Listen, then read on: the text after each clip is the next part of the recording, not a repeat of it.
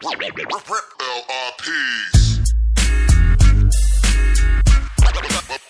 best yet.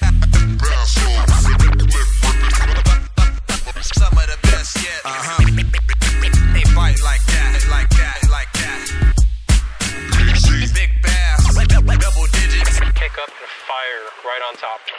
Low fall, blast off, time to get some cast off. Doing this here for years, get my bass on. Stream mask on, putting in work. Snap back, got me focused, never settle on a shirt.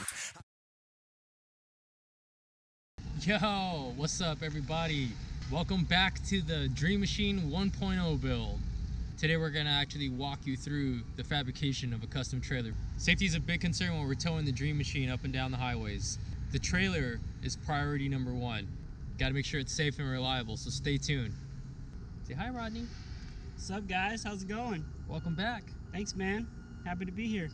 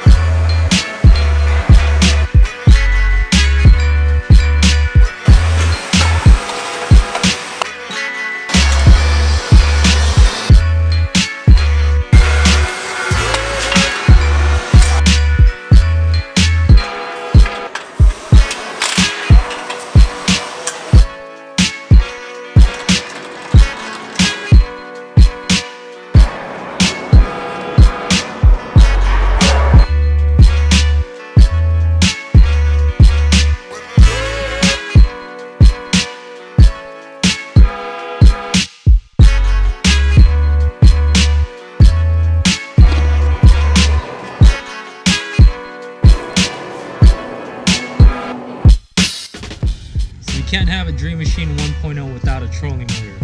Problem is, this grinder doesn't have enough space for a bracket to mount on. So my man's here is in the process of welding on an extension so we can actually mount a trolling motor on this bad boy.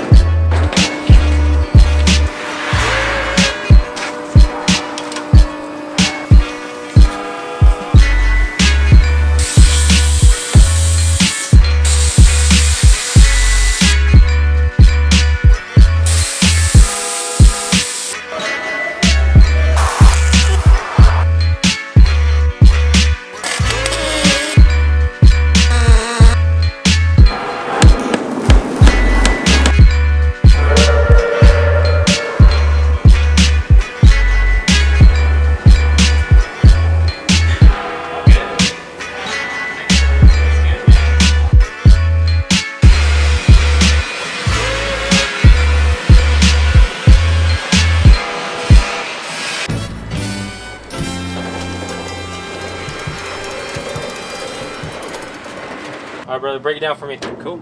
So we got here at G14 1200. We hooked Oliver up on this the OG Dream Machine project, and we got a nice looking trailer on what's going to be a nice looking boat here soon.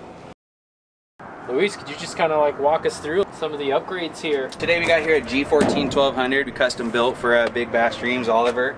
It is a full galvanized trailer. It is set up for saltwater purposes, any water purposes at all, specifically saltwater. It is hot dip galvanized. It is non-corrosive and should hold the test of time. We're talking 20 plus years.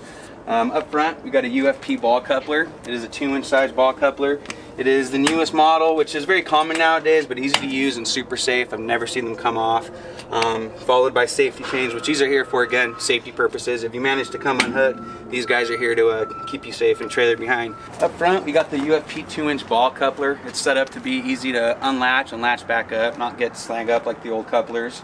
We have a spare tire carrier up front for any blowouts that might occur. We do have load guides on either side. There's going to be the parallel running boards that help the boat launch and retrieve, especially by yourself. Makes life super easy. Working our way back, we do have a lower keel roller. This is in place for pretty much keeping the keel out of the bottom of the trailer and, you know, damaging the boat. It's something that's important. We don't want to damage our boat.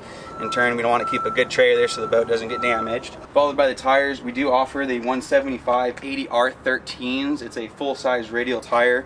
The reason we use the 175 80R13 tires, essentially it's a more full-size radial tire. It allows for lower rotation and you don't burn through tires as much, and the PSI rating keeps you at a good level so you're not blowing tires. All the hardware on the entire trailer is stainless steel, and that again is for corrosion purposes so you don't get rusting, no breaking. That's the last thing we want to do when we get out on the water. Last thing on the back of the trailer, you always want to have straps. Straps are a big part that I see a lot of boat trailers out there not having. These essentially keep the boat from rocking back and forth and side to side while you're trying to get around on the road. That's a necessity, and it is a law to keep them. And last thing also, all our trailers are going to come with LED lighting with a full sealed harness, and that's there again to stop with corrosion. The winch is a common thing that I see forgotten about very often, or at least its capabilities and how it's supposed to be used. The winch is there to keep the boat on top of the trailer and safely secured. Often I also see people forgetting to install their safety cables or mounting them to their eye bolt on the boat themselves. The safety cable is there essentially just in case this strap breaks, and I'm sure it's happened to many of you as well as Oliver and, you know, the whole fishing community. These cables are there to keep the boat on top of the trailer so you don't lose your dream machine. Other than that, it's ready to go. Dream machine is in progress now, and it's time to slay some fish.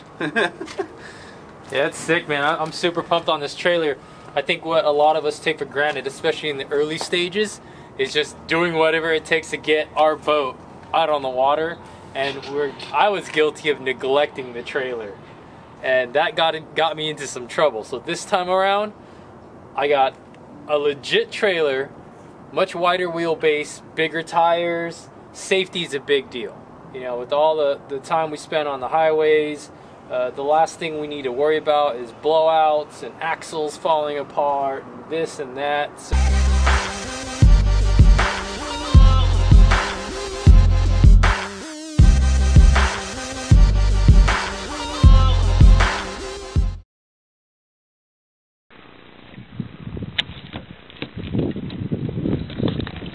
Hey, I got one.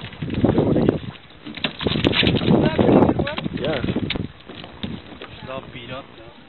Yeah, she's a bruiser. Hey, I'm a junior.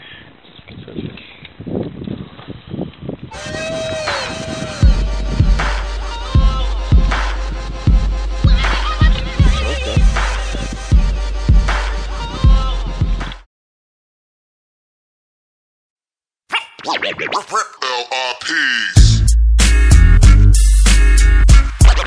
Some of the best yet. Some of the best yet. They bite like that, like that, like that. Big bass, double digits. Pick up the fire right on top. Low fall, blast off, time to get some cast off. Doing this here for years, get my bass on. Stream mask on, putting in work. Snap back, got me focused, never settle on a shirt. I missed one and hit one, man, that's getting some. 2, 3, 4, 5 more, come on, that's ripping up. The way the bass sticking, the way my